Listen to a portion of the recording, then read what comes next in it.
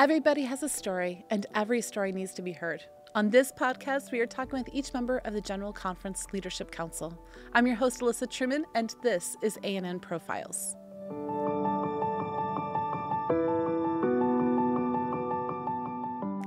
Today, we are privileged to have with us Elder Ted Wilson, and he is, as many of you probably know, and if you don't, you will by the end of this, the president of the General Conference of Seventh-day Adventists. Hello, Elder Wilson. Yes. How are you, Alyssa? I realized that, normally I call everyone by their first names, but, you're Elder Wilson. You've always been Elder Wilson to me, and I can't imagine not calling you Elder Wilson. It's not a problem. Anything you want to call me, as long as it's something reasonable. Okay. Yeah. Well, I'm pretty good at reasonable. So we've actually known each other for more time than just here, yes, because you worked at the Review and Herald. You're the president there for a number of years, and that's actually where I first met you. Right. We're going to call it a couple years ago, because it'll make us both seem a little bit younger than we probably are. But there's a lot to your life. You were recently in a worship and you started speaking some other language. I know that you are multilingual. Would that be accurate? How many languages do you speak? I speak, of course, English. I try to make a good go of that, and speak French. I speak some Russian. I used to be able to speak better, but also I speak a little bit of Arabic. I grew up in Cairo, and Cairo is my home. I think we're going to talk about that. We are. We're going to get there. Actually, let's dive right into there. So were you born in Cairo? No, my parents went to Egypt in 1944 during the World War II. Oh, wow. And they had to take every method of transportation to get there because of the war. They went first, I think, to Portugal and then down the coast of West Africa, finally to Congo, and were able to then, by train and bus and riverboat and I don't know what all, get to Egypt in order to avoid the Mediterranean Sea, because it was during World War II. They lived in Egypt for about 14 and a half years, almost 15 years or so. And I was born kind of in the middle of that.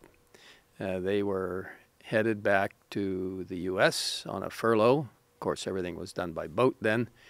And they got to Tacoma Park, where they were going to stay for 6 months or so. In those years, furloughs were 6 months long, whatever. And every 6 years you had a furlough. So you stayed every year until your furlough. It wasn't like today where we have annual leaves for many of our international service employees. So they arrived, and my mother was pregnant at the time. And they went to see a physician in the Tacoma Park area, a very wonderful, well-known Adventist physician. Her name was Dr. Emma Hughes. And in fact, my brother-in-law was delivered by Emma Hughes. Of course, I didn't know him then, of course, or for a long time, but she was a very wonderful physician. And she checked my mother and, yeah, okay, it's going to be another few weeks or whatever. And interestingly, for whatever reasons, there were other plans that God had. And 10 days after they got back to the U.S., I was born. And, of course, it was early, and Dr. Hughes had said, well, no, I just saw her today. Well, how is this, But in any case, when I was 6 months old, we went back to Egypt, or we went to Egypt. And I grew up in Heliopolis in Cairo for all that time until I was about 8 years old. So, quick question. So, you were a little bit early. Were there any complications because of being delivered early? No, none whatsoever. Well, that's a blessing. As far as I know. Okay. I don't know. I was a baby. But I wasn't sure if maybe you had heard that there were any problems with that. So Heliopolis? Heliopolis. Okay. We're going to try these because I'm sure you're going to give me more words that I'm going to struggle through here. So what was it like? How long were you in Egypt? as a child? Well, as a child, I was there about 7.5 years. Okay. And yeah, What was that like to grow up in Egypt during these formative years? well, it was the only experience I had, so I had Well, nothing tell to me compare it about that with. experience. It was absolutely wonderful. I wouldn't give anything for that experience. It's just marvelous. Growing up in another culture, you learn so many different things. You learn to adjust to many varieties of activities and people, languages, customs. Um, and in reality, Egypt is my home, still is my home today. I feel very connected. My wife Nancy knows this. In fact, interestingly, a little parenthesis here. Some years ago, when we first got married, Nancy was really hesitant about the potential of maybe moving to Egypt or to the Middle East because I had indicated I really enjoyed the Middle East and all of that. And she had this fear, and she thought all of my memories about Egypt were just, fantasies of a little 8-year-old or whatever. When we had the opportunity of holding evangelistic meetings in Heliopolis, in the very church that I grew up in, this is a few years ago, she was able to go to Egypt, and she fell in love with Egypt, with the people, the culture, the food. And she realized I was not dreaming. It wasn't just an 8-year-old. Exactly. So growing up there was fascinating, interesting, different, cultures. Of course, for me, it was just That was your normal. culture, probably. And it was a wonderful experience. We lived, from my memory, we lived in another place in Cairo before I can remember that. But we lived right next door to the church, the Heliopolis Church. So we lived in the headquarters of the Nile Union Mission, as it was then called. Now it's the Egypt-Sudan Mission. On the 3rd floor, we had a very nice apartment, and on the roof, it was flat, as most buildings are in Egypt. It rarely rains in Egypt. In fact, it might rain once every 2 years. So you don't have any real problem, in terms of having to have pitched roofs and all of that. But in any case, it's a big play area on top of the roof, and you can look out and see the skyline of Cairo and all of that. And then we had a little yard in the front, and grass, but it was a city, okay? So I grew up in the city, but right next door to the church. And we had a veranda, screened-in veranda, and I played a lot there. Was able to ride my tricycle, on the... Do you have siblings? I have a younger sister. Her name is Okay. Shirley. She's retired now. She is a nurse and has her doctorate in health education, that kind of thing. So you did have a playmate to kind of play Yes. with during all this time, too. Sure. And I had a wonderful canary. A canary. Yes. The canary's name was Tippy. I still remember that. So, living in an apartment, you don't have lots of animals, but we also had a parakeet or two and that kind of thing. But Are you still a bird person? well, I like birds. I put, You don't have a feeders bird? out. Not now. We did have a African gray parrot. Oh, those are beautiful. They're wonderful. Did it talk? He talked a lot. We didn't have it in Egypt, but we had it when we were in Africa. So I'm jumping ahead. Yeah, it's okay. We're just talking about birds. Yeah. And we brought him back from Africa to the United States when we returned permanently from our service in Africa. You really can't do that now. I think they have restrictions about that. But this fellow, he was such a cute little guy, and he just talked up a storm. And I could go on for the next 10 minutes talking about him. But what was his name? His name was Peanut. Peanut. Because he loved Tippy peanuts. and Peanut. We got those Yeah. two names. And African Greys choose one person that they really do. kind of Imprint warm on. up to.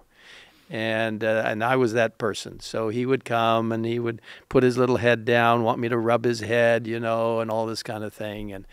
But he learned all kinds of things in terms of what to say and all of that. And he could say, I can talk. Can you fly? And he would call our girls names because he listened to everything. And one little experience Nancy had, this is while he was in the United States when we brought him back, we had some cats in our family, and 3 cats for our 3 daughters. And they were outdoor cats. They would come in once in a while. So Nancy would go to the door when the cats were there and said, do you want out? And yep, okay, let the cat out and that kind of thing. Well, the bird heard all of this, and everything gets registered with these African Greys, as well as other parrots. And so one day, Nancy was there in the kitchen, and the bird was in our dining room in his large cage, and she heard a meow. And she went to the door, and Peanut said, do you want out? And so Peanut had made the sound of the cat meowing and then told Nancy, do you want out? Because that's the pattern that developed. I mean, it was an amazing thing. But anyway, back to Egypt. We have a parrotlet who loves my husband. Okay. And is very jealous of my husband's affection. So Sure. if I come over near my husband, Yeah. she'll stand on his shoulder Yeah. and look like she's going to get me. Of course. Because, obviously she's more important than I am in his life, Yeah.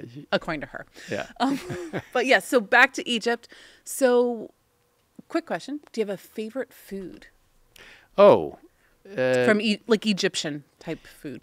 Well, there are many different foods that are in the Mediterranean area. A lot of good Greek food, good Arabic food, Egyptian food, and that is my favorite food. Nancy knows that. My second favorite food is Indian food. Our family has a long history with India. My grandfather was president of Southern Asia Division. My father grew up there, and many of his siblings. My grandmother and grandfather spent 6 years in India. So the connection there is quite heavy, and so that's my second favorite. And then American food is good, too. But, what is American? Yeah, well, whatever. But I love hummus bitahini, which is, garbanzos with tahina or tahini.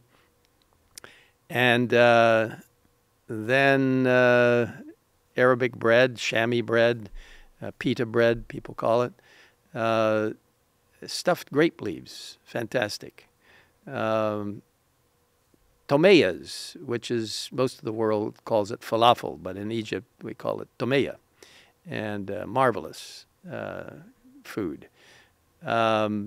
Also, mangoes. I grew up with wonderful, wonderful vegetables and fruit in Egypt. Actually, the Nile Delta, which is the area where the children of Israel settled in the land of Goshen, has enormous fertilized land. It's incredible, the amount of food that is produced.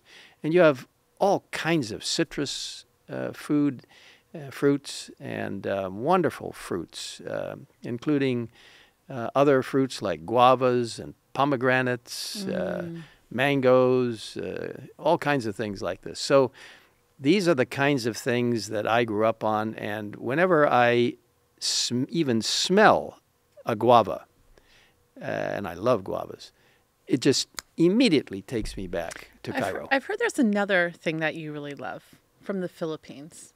Oh, yes. Well, there is a particular fruit that is a delightful fruit. I've heard that's a matter of opinion. It is. On delightfulness. And Nancy has tried to like it, but she can't get used to it. It's called durian. And durian, once you get the hang of it and liking it, you will you just love it. It's just fantastic. The smell is interesting, but it is a wonderful fruit. And from time to time, people will bring me samples from Philippines. And actually, the place I first really enjoyed durian was in the country of Indonesia. And the union president at that time, when we were having a meeting, said, "Look, we're going to have a big feast of durian." Well, okay. So we jumped in, and I tell you, it was just fantastic. But that's a matter of opinion. Yeah, I have not yet had it. It was not in season when I went over there. But they're like, "Oh, but Elder Wilson loves it, so you'll love it." And I was like, "Yeah, I don't know." I've heard varying thoughts on this one. So I actually want to pull a different thread. You talked about your love of Indian food, and then you mentioned that your grandfather had worked there. You come from, I know this is your story, but your story is shaped, I believe, by lives of faithfulness that came before you. So I know that your father had previously worked for the church. I did not know your grandfather had as well. Was your grandfather a first-generation Adventist? Or how did Adventism enter into your family? The interesting thing is that on my father's side, my great-grandparents settled in Northern California. They were from Ireland. And they lived for a period of time in Canada, and then in the United States, settling in the Healdsburg area, Northern California. And about that time, there was a strong movement of the Adventist faith, and my great-grandmother became an Adventist to begin with, I think by virtue of a lot of influence from a particular family. And that's why it's so important, our personal witnessing to people, sharing the gospel, sharing what Jesus means to us and the Advent movement. My great-grandfather did not become, this is great-grandfather Wilson, he did not become an Adventist. He was a good man. He owned some kind of store, general store. And he was also an orchard farmer and that kind of thing. But he went to a camp meeting in the Healdsburg area because his wife, my great-grandmother, invited him to that camp meeting. Again, that's a really important thing for us to invite people to opportunities to know the Lord and to get better acquainted.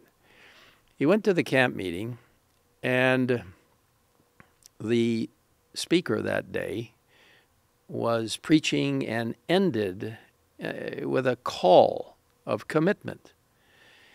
And my great-grandmother was absolutely amazed and confounded, actually, to see my great-grandfather rise and go to the front of the auditorium to take his stand for the Lord and for the Advent movement.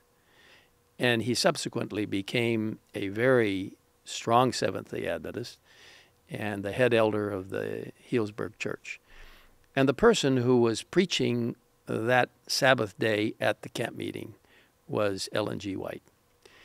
And so we are so connected not only with the wonderful instruction that God has given to us in the spirit of prophecy through the writings of Ellen White, but our family is tightly connected to her actual presentation of the gospel And she used to come to my great-grandparents' home, and they had 4 sons, one of them being my grandfather. And my grandfather told us that he used to sit at the feet of Ellen White, and she would tell them stories. So this is a wonderful connection. So that grandfather, who was the 3rd brother out of 4, he actually, along with his brothers, became very involved in self-supporting work, as we call it, very much connected with ASI today. They went to a place called Madison College, and my grandfather was the Bible teacher and the pastor at Madison College. The other 3 brothers were also very much connected with not only Madison, but the daughter institutions that came out of Madison. But along the way, after about 3 or 4 years at Madison College, my grandfather became part of the organized denominational work. And he and my grandmother spent most of their lives outside of the United States. In fact, he was the president of 4 world divisions: Southern Asia, Trans-Africa, what's now known as South Pacific Division, and the North American Division. And interestingly, a few years later, my father was president of North American Division. So I did not realize that. Yeah. So I'm a third generation ordained minister and pastor, and it's just been a wonderful heritage. My grandparents instilled in us a love for mission work and for selfless service, as well as my parents did the same thing. My parents, of course, served, as I said, almost 15 years in the Middle East. And this is very much connected with who we are as a Wilson family. My mother came from a German-speaking family growing up in Chicago, Illinois. And my grandfather, her father, never became a Seventh-day Adventist. He was a Roman Catholic. But, good gentleman in many ways, but I didn't get to know him too well. He died early in my childhood experience. But my mother's mother, my grandmother, attended evangelistic meetings in Chicago and joined the German-speaking church in Chicago. And I've never met my grandmother. She died when she was about 43 or 44. But one of these days, very soon, in heaven, I'll get to meet her. She was a wonderful lady, as I understand it. Her name was Teresa Werdrich Neumann, very German origin. She actually was from Austria. And she came from Austria to Chicago. My grandfather came from Hungary, German-speaking, to Chicago.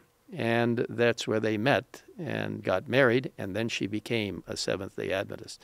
So from both sides of the family, our interest in spiritual things, in understanding what God wants for your life, is very acute. My growing up years in terms of respect for the Bible and for the spirit of prophecy was amazing. I never heard one word from either parent in any way denigrating the Bible, the Word of God, or the spirit of prophecy. They were very respectful, wonderful parents in so many ways. There comes a time in life where we have to make our faith our own. You have a beautiful heritage. Generations of not just pastors, but leaders, missional leaders. Can you identify a time when you were younger where it became yours? Or did it always you always knew it was? I suppose it was really after graduating from college and you begin to understand that the life which you're living and the mission on which you are on is not dependent and so tightly connected to your parents. Did you ever struggle with your faith? Did you ever grapple with it? Not really with faith, no. I did struggle a little bit with what I wanted to do in life. It was almost always assumed I was going to be a minister, but my parents didn't force me. I went through a period of time where I was very interested in architecture. I still am. I'm kind of a frustrated amateur architect. I love to redesign things. I've actually helped to design 2 division offices, and just have a great love for that. At home, I've done quite a bit of renovation. That's one of my favorite hobbies is carpet. I have a bathroom if you'd like to come see it. I see. Okay. Well, we might give some counsel at least on that. Done a lot of renovation, and I still enjoy it very much. It's a good outlet. Nancy asks me, do you know what you're doing? I said, well, not really, but you learn from other people, and usually the projects turn out well. The house has not fallen down yet. I've been there. It isn't. It's beautiful too. So it's just an interesting aspect of being able to use talents and that kind of thing. So architecture is still very much a part of my life. I love it. I love design, all that kind of thing. I thought about going into dentistry or medicine or, something else. But the Lord always brought me back to the ministry. We hear a lot about this, the call, this feeling of being called. Can you try to explain how that is? Because you said, you feel all these other things, but you just keep coming out. What does that feel like? Well, for some people, I suppose it's very marked, and they can identify the Lord, in some miraculous way, identify this is what I should do. For a number of us, it's something that you have more of a settled conviction on. The Lord just brings a peace and directs you into what you're supposed to do. I'll give you a little experience. I was not married until 1 year after being in the pastoral ministry, and that's an interesting experience. Nancy and I were married, which is a whole nother story, and it's fascinating, and we praise God how He brought us together. In fact, on the very weekend that I was visiting her parents, getting acquainted with the family, we were not engaged yet, although that weekend we became engaged.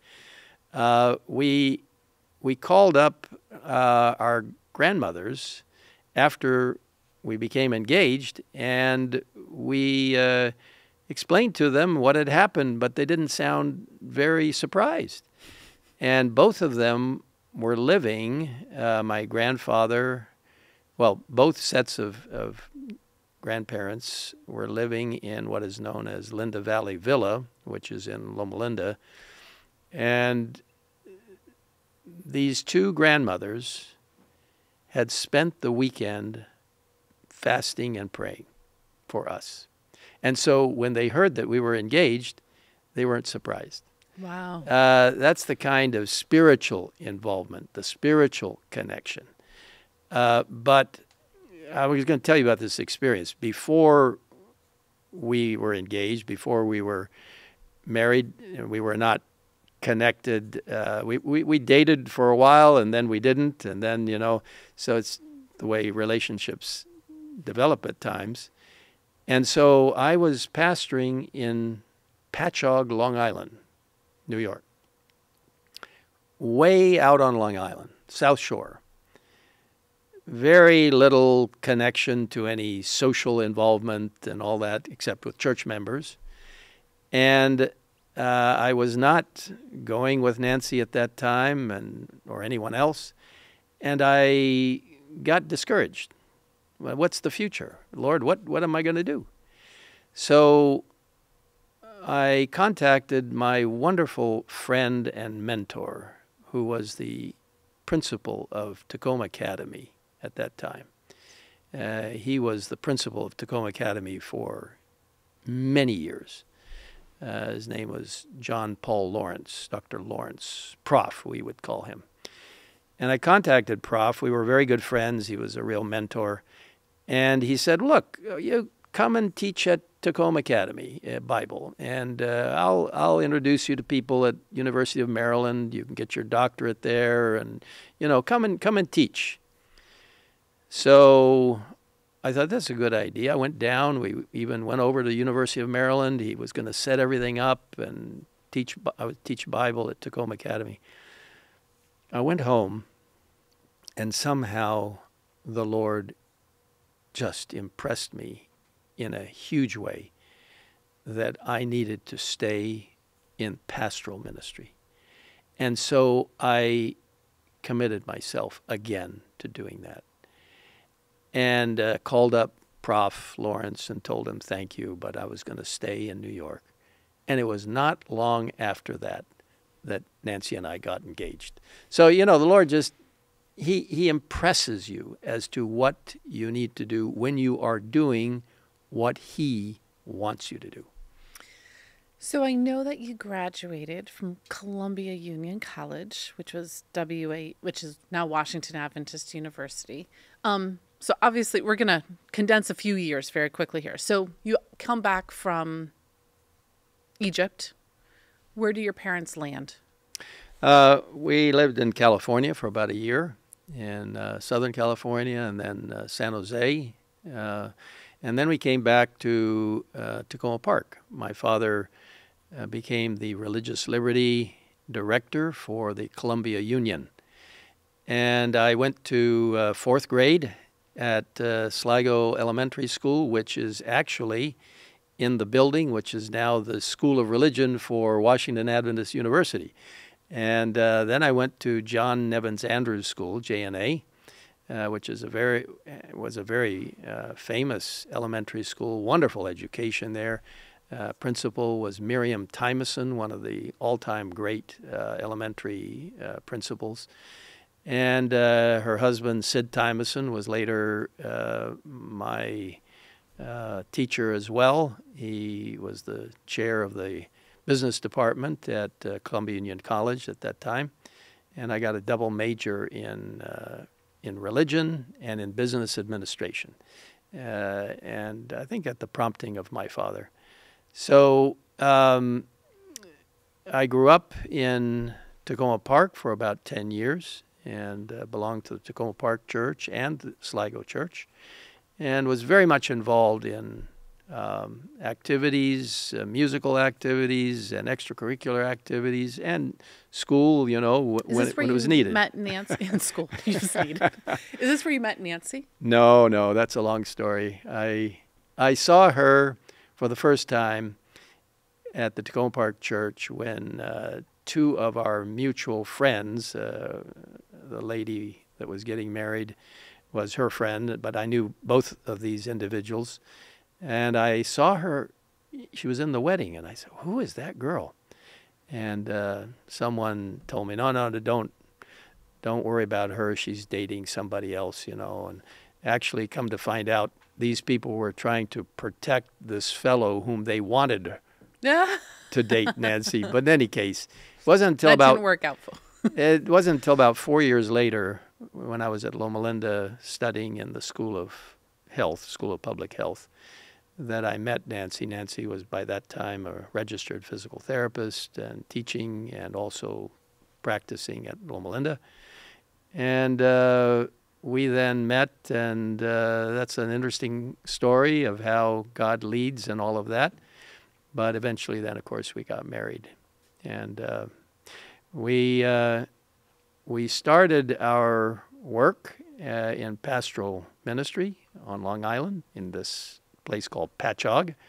And wonderful church. I learned so much. I learned more in 1 year in pastoring than I did in, so much of my education graduate education, you learn the reality of how to deal with people and all the challenges they face and soul winning and all kinds of things. So Nancy and I were there for about a year together, pastoring. And then I joined what was called Metropolitan Ministries for New York, the metropolitan area of New York. We worked in that for about 5 years, and then took a call to Africa. Let's talk about this. So you've married the love of your life, and I've seen you together. I know she is the love of your life. You light up when she's around. But so you and Nancy are married. She has to have kind of known who your family is. Did she, I mean, because you don't know where you're going to be called and how you're going to be called and all that. That's true. But did that ever worry her?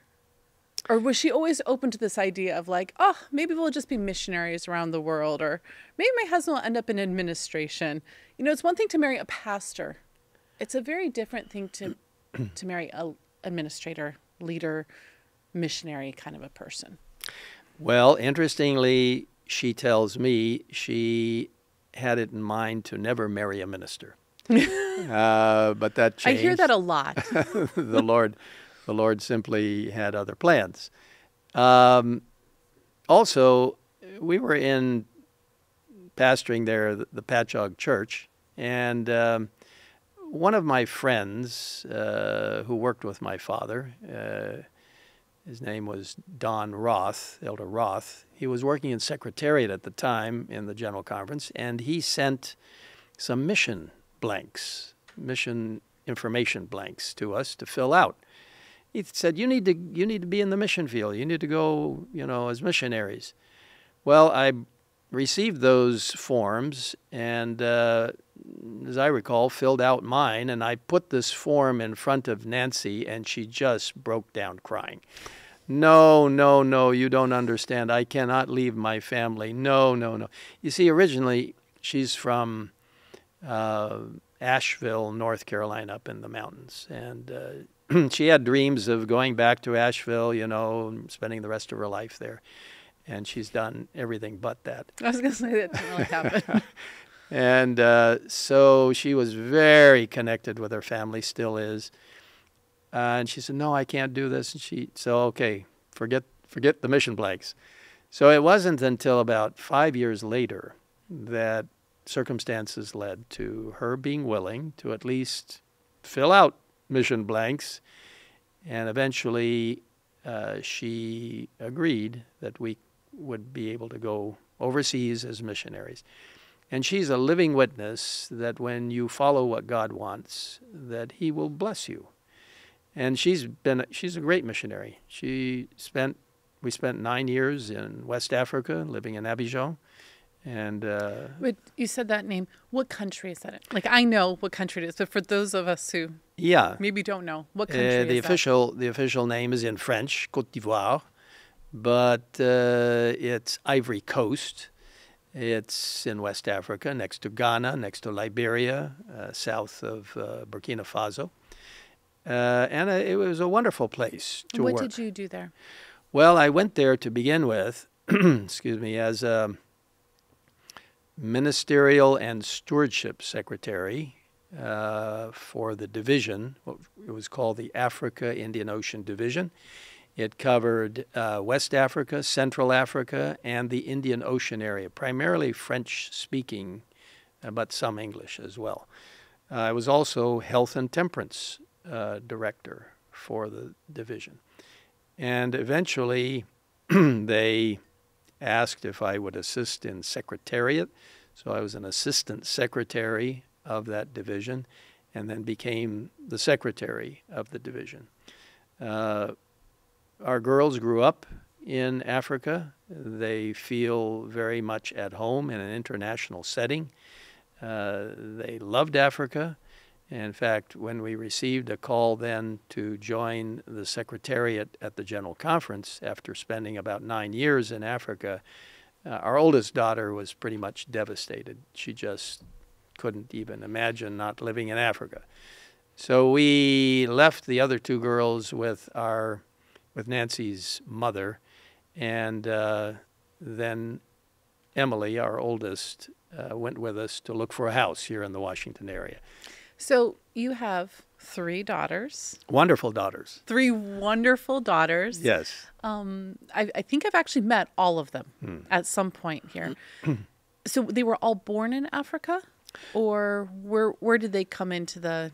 No, actually, 2 of them were born in New York when we were serving in Metropolitan Ministries. And they were born in Nyack, New York, which is right on the Hudson River.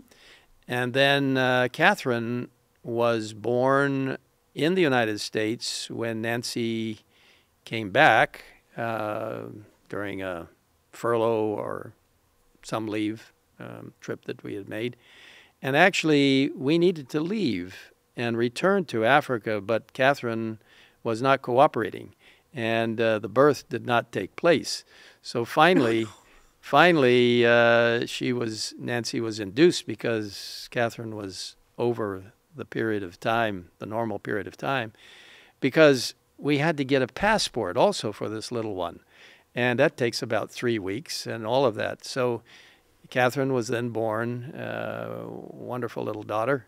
And we got a passport for her, a 3-week-old picture, on there, or 2 weeks. It's probably so precious. It was amazing. Do you still have that passport? Somewhere probably. I don't know. So you have Catherine as your youngest, and then I believe is it Elizabeth and Elizabeth. Emily? Yes. Okay. Yep. And they are all professionals in their own right now and have families of their own. Emily is a registered nurse, has her master's in a certain area of nursing, and also her master's in public health, and is also an English teacher and a graphic artist. And she's, but she's homeschooling her children right now, 3 of them. And Elizabeth is a registered nurse with a BS in nursing, and is practicing nursing, and has 3 wonderful children. They had a 4th who very sadly died about 2 years ago. Little James, a wonderful little fellow, about age 8, just about, he died. But we'll see him again soon. Jesus Amen. is coming. And then Catherine and her husband have 4 children. And so we have 10 living grandchildren. And we just had them with us at Christmas time, all of us, 18 of us under one roof. That's a lot of people under one roof. A lot of people, and Nancy calls it chaotic bliss. And but the cousins just have such a great time together, and they just have a wonderful time exploring the property where we are and just having a lot of fun. But these 3 wonderful daughters and our sons-in-law, of course, help to form our family, and it's just a privilege to see our daughters so strong in the faith and strong believers in the Lord and in the Seventh-day Adventist message, and to see their children, our grandchildren, growing in the Lord. In fact, I had the privilege just the other day of baptizing Catherine and Bob's firstborn, Charlotte, and she's 13 now. And it was a privilege to baptize her in Spokane, Washington.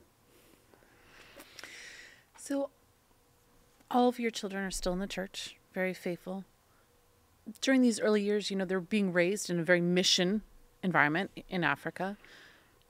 Were there things that you and Nancy did to try to instill this firm foundation for them?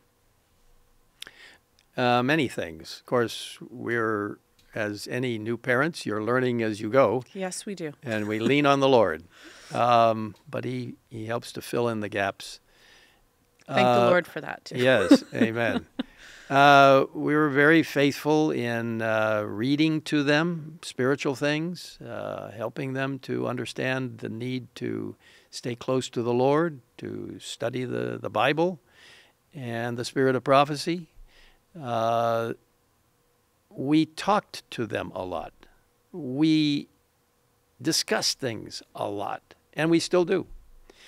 Uh, in fact, not too long ago, I prepared a comprehensive list of things that I wanted them to always remember, spiritually connected, many of them, and also heritage, their family, and all of that. I think it's really important to stay close to your children, even as you grow older and as they grow older. It's vital. Today it's so easy with cell phones and all that. Years ago, to stay in contact with family meant writing letters or taping something on a cassette tape, if some people remember what that was. But today it's so easy, and it's so important, not just to stay in touch socially, but to discuss spiritual things and to encourage your children, to help your children remember that they are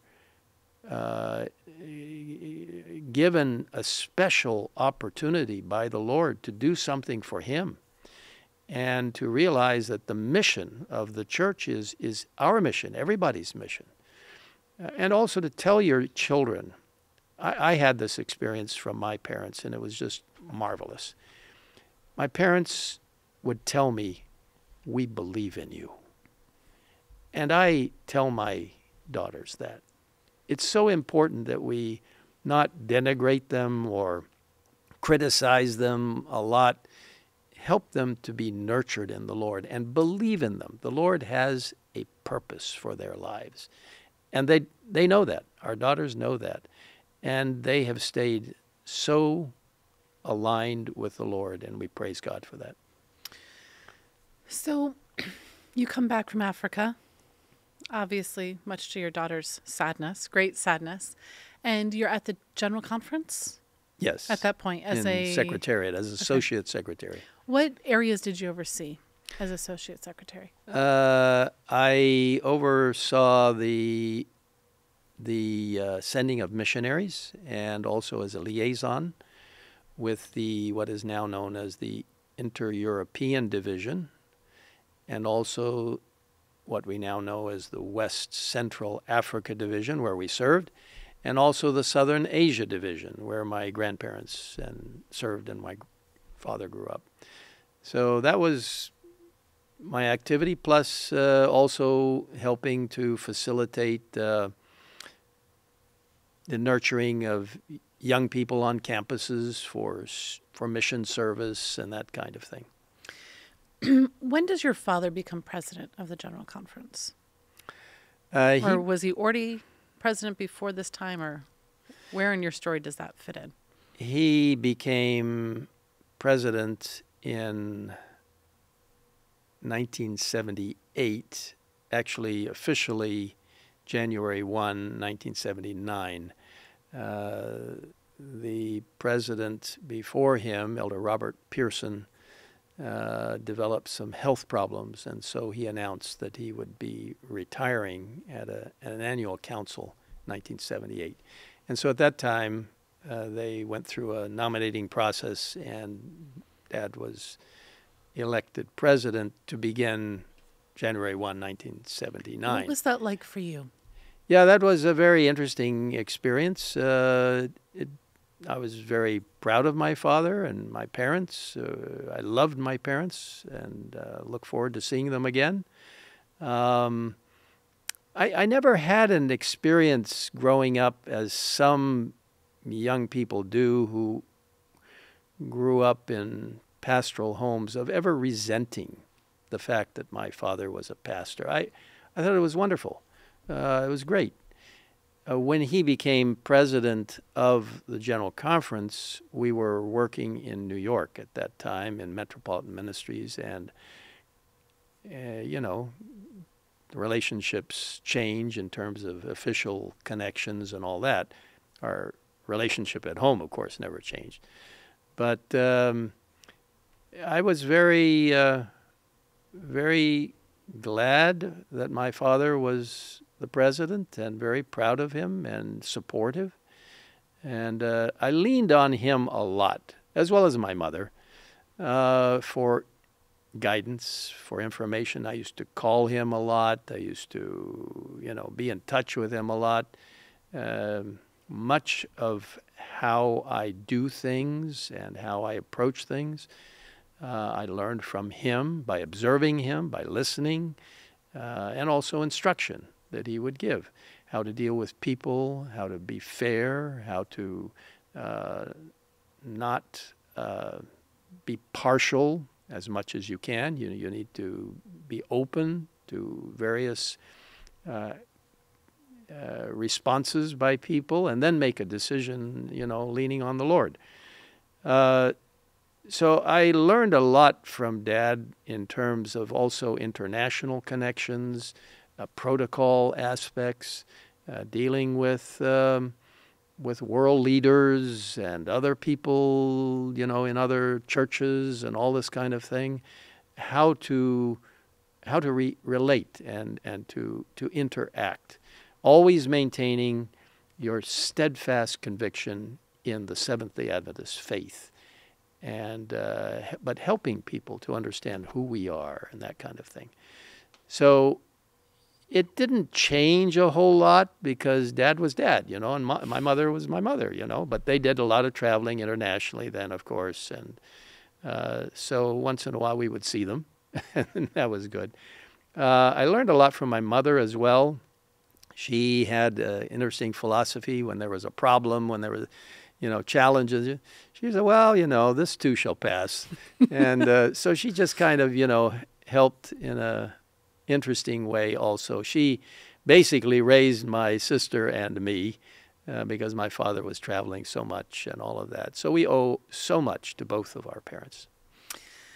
So you come back, you've served as associate secretary, and I believe you get another call. Yes, that was a real surprise, huge surprise. Your girls are like teenagers at this time. Our oldest daughter was, yes, about 13 or so, 14 maybe. And we had come back. I thought we would stay in Africa for at least another couple years, but we were called to the General Conference in Secretariat, and out of the blue, basically, I was asked if I would be interested in going to the Euro-Asia division, to Russia. Many people were interested in holding evangelistic meetings there and in helping and all of that. We had just returned from Africa, year and a half before that or so, and we were just settling in to the United States. It actually takes quite a bit to resettle into the homeland where you're from when you lived in a different culture. It's living in an international setting is just an amazing gift and an opportunity, and I wouldn't trade it for anything. And even for our children, the children, our daughters are internationalists essentially, and it's a wonderful thing. But we were asked to go to Russia. We didn't want to go. We didn't feel really called to go, but we were really impressed by a lot of people, I guess, that we should try to go. And so we said, okay, Lord. Finally, we said, all right, we'll consider it.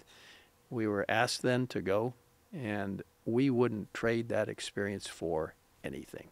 We were connected with the Euro-Asia Division for about 4 years, lived in Moscow for about 3 years, and it was a thrilling experience to see God's hand working in our lives on a daily basis. I mean, we had all kinds of challenges. It was hard to do anything at that time. Communism had just fallen.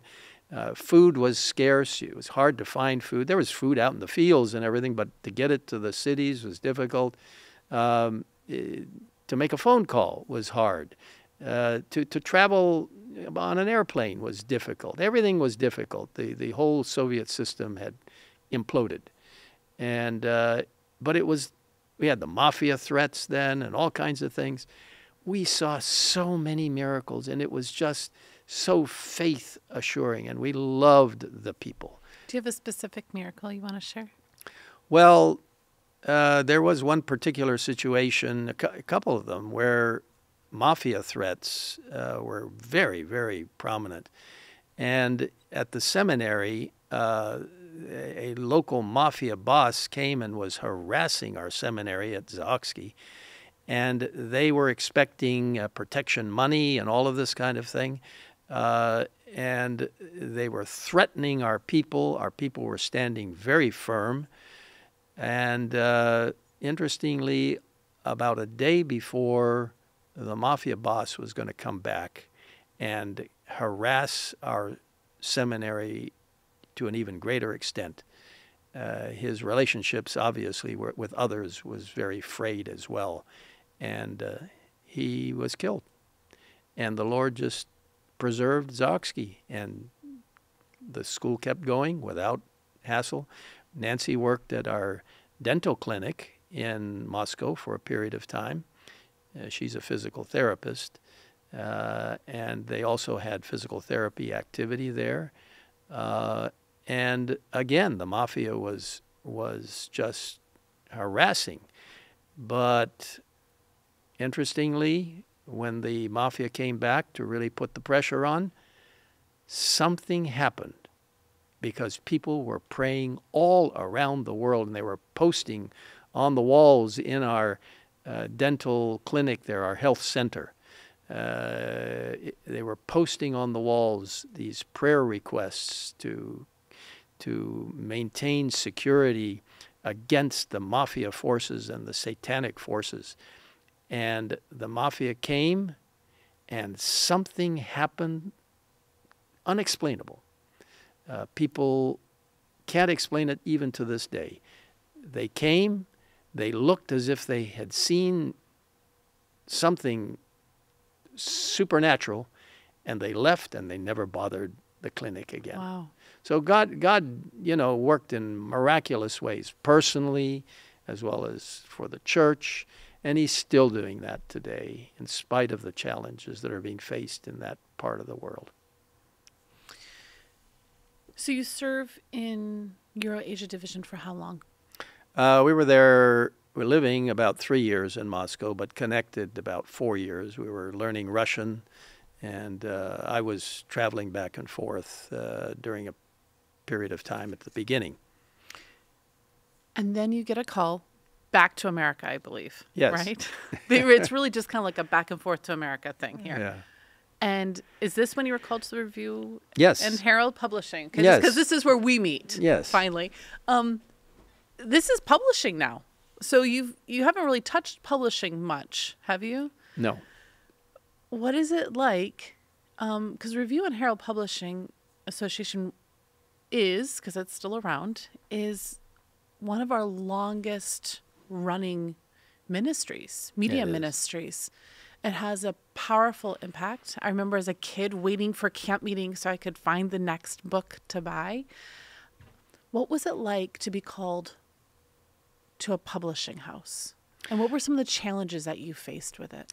Well, I can still remember I was in our apartment in Russia in the Euro-Asia Division office in Moscow, and we had many apartments in there also. And I can remember the president of the General Conference and two vice presidents, a vice president of the General Conference and a division president who was also vice president. They were calling me on the phone and saying, "You need to come to the Review and Herald."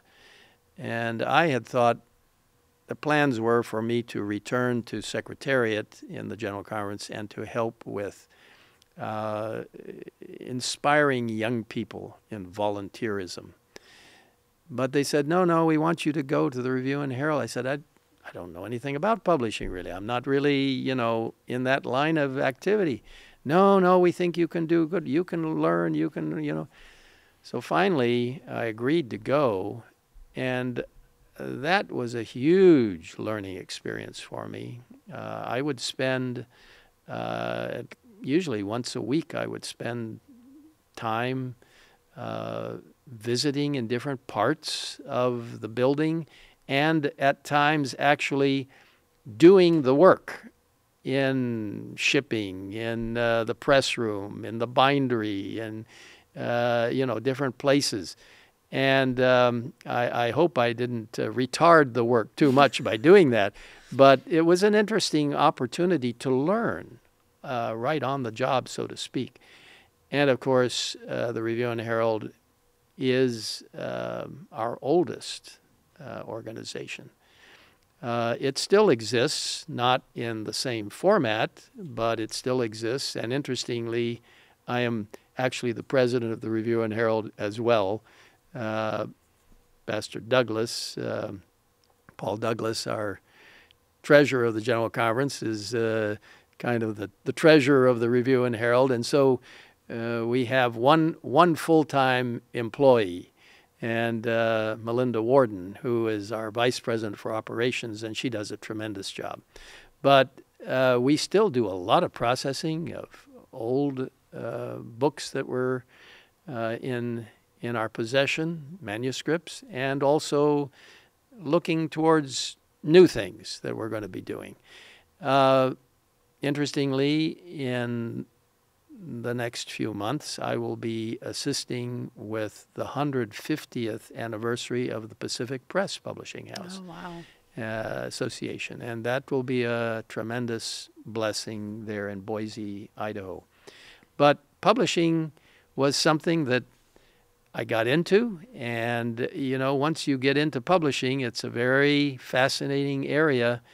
In many parts of the world, it is still flourishing quite well. In other parts, it has not gone as well because people don't go door to door in selling things in some parts of the world now. But the work that is being done by our publishing houses electronically and also hard copy is absolutely essential. And the publishing work is, as the Spirit of Prophecy has indicated, it is basically typified by the fourth angel of Revelation 18, verses 1 to 4, calling people out of Babylon. It is a precious ministry. So I learned a lot at the Review, and it was a beautiful experience in many ways, challenging and tough. We had to lean on the Lord a lot, but that's what we need to do. So and that's where I met you and your husband. Yes. Your husband. You met me because of my husband, because he worked at the Review and Herald for, I think, 17 or 18 years. He was one of the graphic designers and a good one. He was. He still is a good graphic designer. But, publishing has always been in because I was a call porter, which is actually how I ended up kind of in there, was because George King Institute. Mm-hmm. We hosted that at there. The Review and Herald. So small mission college situated on the campus of the Review and Herald, and trying to encourage young people, which kind of goes back to what you were wanting to do anyways. You thought you'd go back to Secretariat to kind of do it. And here, even at the Review and Herald, you're still being able to inspire young people to live a life of mission. Right. Maybe in a little bit of a different way than you envisioned, but it was always very inspiring. So there was, how many years were you there? About 4 years. Okay, 4 years. 4.5 or so almost. And then you were called back to the General Conference, correct? Yes. Mm-hmm. To serve as a General Vice President. That's right. Yep. So... And that, I'll just say, it's also interesting because when you transition jobs, many times you have to do both jobs at the same time. So there was a period of time for 3, 4, or 5 months I was trying to help the Review and Herald as well as get into my work at the General Conference. But you know what? The Lord helps you through all those things. Your days are so packed and everything else, and many times they're packed right now. We just came back from a visit to New York City, where we were at the Ephesus Seventh-day Adventist Church, celebrating their 100th anniversary. And, there's so many aspects of my work that are thrilling and inspiring, and that help us to focus on the real mission of the church, which is lifting up Jesus, His Word, His righteousness, His precious three angels' messages of Revelation 14, and His soon coming. and his health message, and so many aspects that help to make the Seventh-day Adventist message unique. But that was just sharing that, yes, sometimes you have to do double duty, but whatever it is, the Lord helps you through. So you serve as a general vice president for a number of years. And then at a general conference session, you must have gotten a call or someone come visit you. How did the call to become president happen? Well, that's dependent upon, number one, the Lord and nominating committee. Yeah, but how were you informed of this? Was it a phone call? Or? Yes. It was a phone call by a very wonderful friend of ours, Orville Parchment, who was serving as the assistant to the president for Elder Paulson. And he also, the assistant to the president, serves as a kind of coordinator in the nominating committee. And so I was called and told to come, and they would explain things, I guess. What was that moment like? You've seen your father in this position, and you've already decided that your life is a life of service. You have this whole legacy of family members accepting these calls to do hard things. Because let's be honest, being the president of the Adventist Church is not an easy job. People are like, oh, you get to travel. The traveling is actually a lot harder than I think most people would ever know. It gets kind of old after a while sometimes. But the thing is, we love to visit and to be able to inspire. See people, encourage them. Yeah, so we struggle with this. But you have your great-grandfather, and you have your grandfather, and then you have your father, and you have all of these legacies that you've built on, and you receive this call. And some people could say, well, it seems inevitable. You've served at divisions, you've served as a president of the Review and Herald, you've been a general VP. But even in spite of that, we don't know how God is going to lead. We don't know where God is going to place us. In that moment that you get this call from Orville Parchment, what goes through your mind? Well, you're extremely sobered and humbled, and you're challenged because this is something extraordinary in a way. And you just have to lean on the Lord and on His holy word and on the spirit of prophecy to guide as to what you're going to do. And we have a wonderful team of workers in many ways that we're working with currently. Many people that you depend on in whatever setting you get into. But when it comes down to it, especially if you're going to be called to be the head of the organization, whatever organization it is, you have to realize that essentially the decision-making and the processing of things ends up in your hands. Not that you make all the decisions yourself, certainly not. You work with a team. We have a committee system in the church. The president, the secretary, and treasurer work together as a team. The treasurer and the secretary do not report to the president. They report to the committee. But we work together in a very symbiotic relationship. But you do realize that as the chief officer, if you want to call it that, you have some pretty difficult challenges to face. And you learn that, well, every morning I ask the Lord for wisdom. James 1:5, basically. You ask for wisdom. And the Lord gives it to you.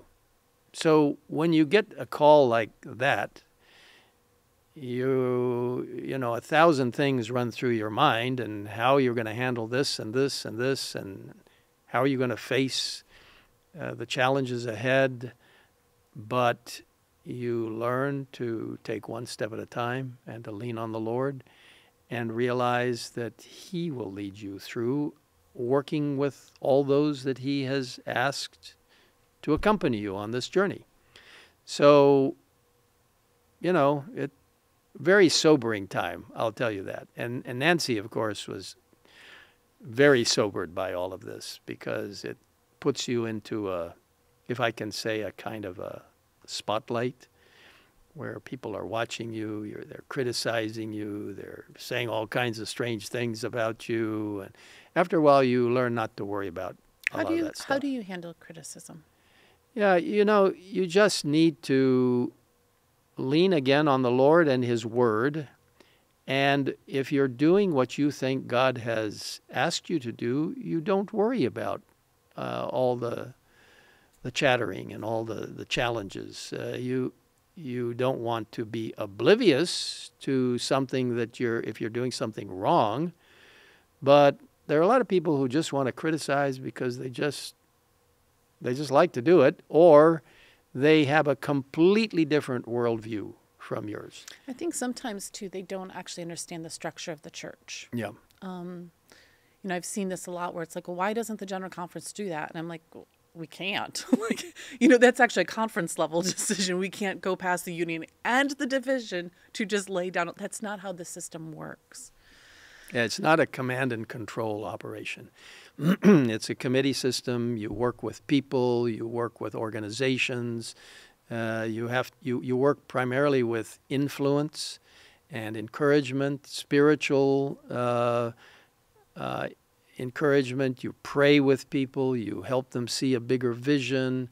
It's not a situation where you can just say, okay, that's exactly what's going to happen, and that's what happens. In rare instances, in certain settings, you do have certain authority, absolutely.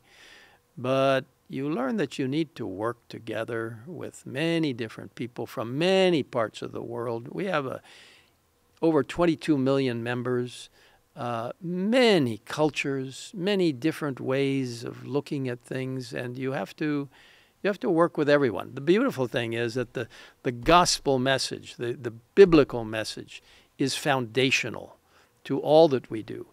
And the Seventh-day Adventist Church is held together by the Holy Spirit. It's not something that, we have our constitution and bylaws, we have our policies, we have our meetings, we have our structure, and all of that is important and good. But it is the Holy Spirit that He holds this church together. And this church is God's precious movement, Advent movement, that He has organized for the proclamation of the three angels' messages at the very end of time. And we're living in those times right now.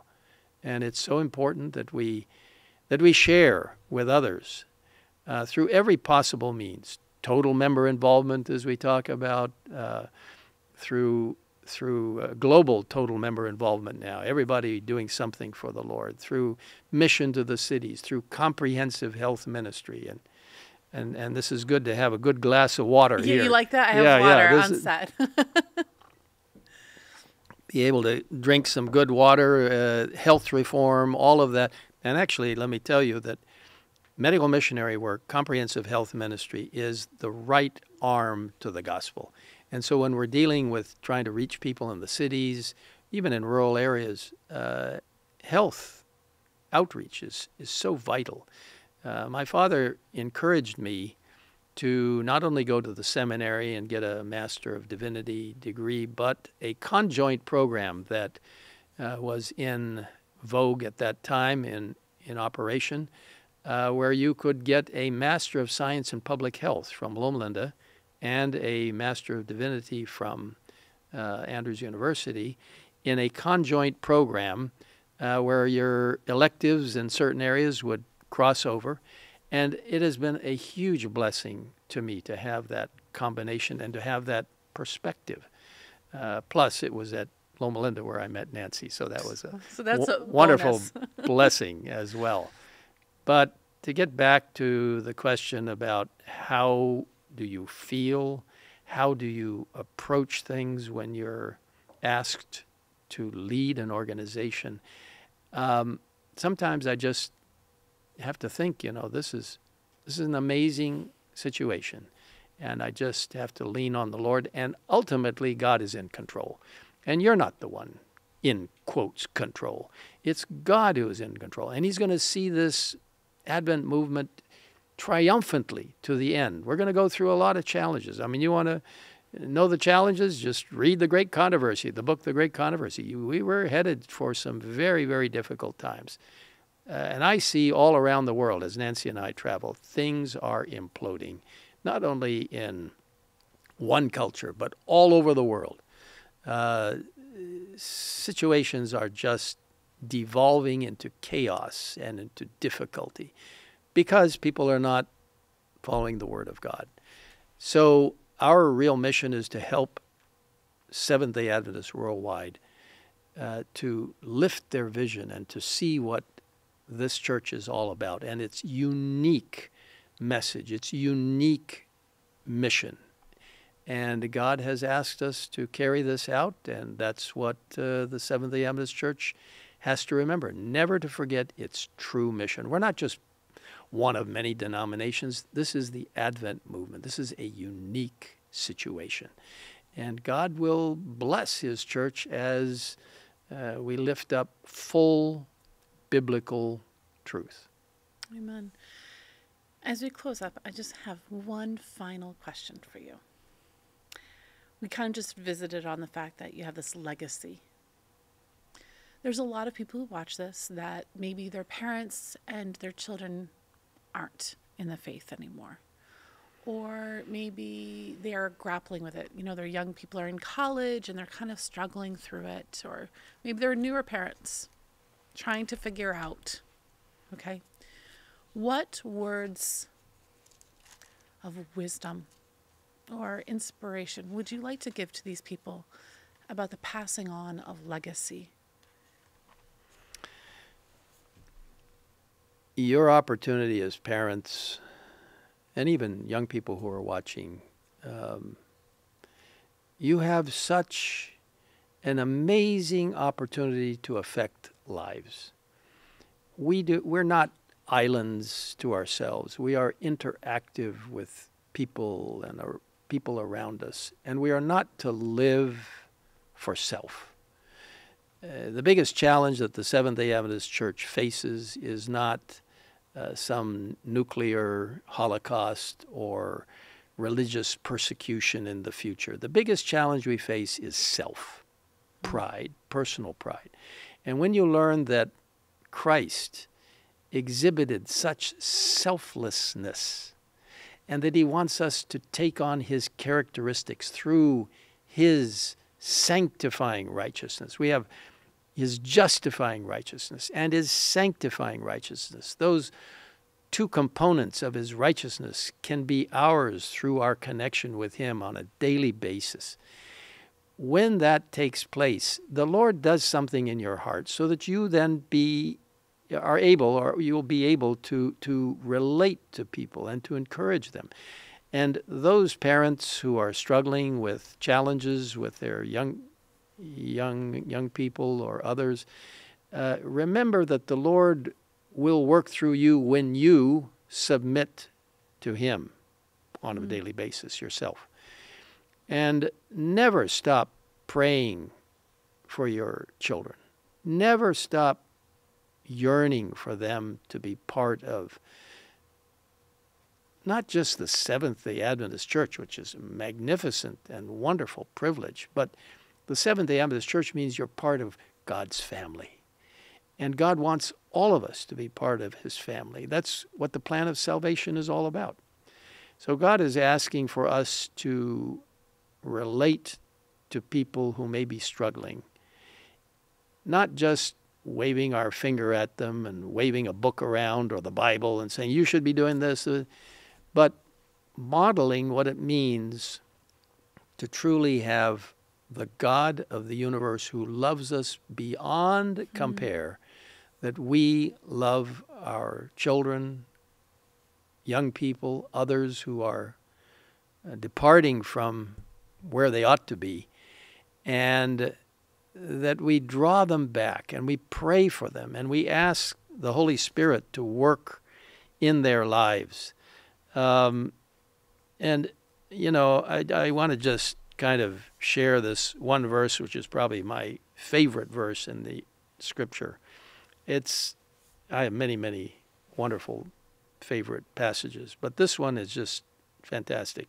It's in the little book of Joel, and it's chapter 2 and verse 21.